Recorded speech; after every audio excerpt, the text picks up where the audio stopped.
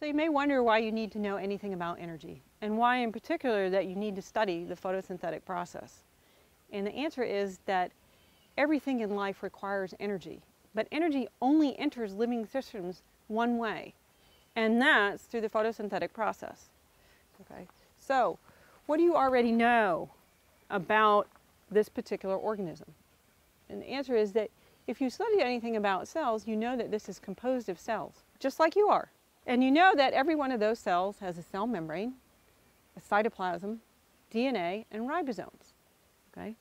The only difference with a leaf and you is that a leaf has a little bit different organelles inside it, including the chloroplast, where the entire photosynthetic process goes on. But not all of the energy that we get from living systems come from plants through photosynthesis. Okay? Sometimes they come through bacteria, because bacteria are also capable of photosynthesizing.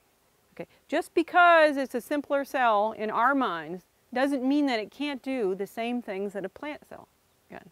And if you actually look evolutionarily, bacteria, or what came before bacteria, are probably the ancestors of our eukaryotic cells.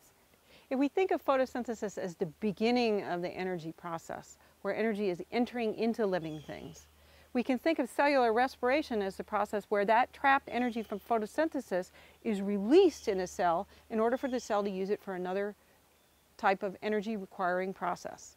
Okay? And when you study these two pathways, what you should notice is that they look very similar. They have a lot of the same similar components to them, because a lot of it is all about passing energy in the form of electrons from one molecule to the other and creating chemical bonds and then releasing that electron energy by breaking the chemical bonds apart.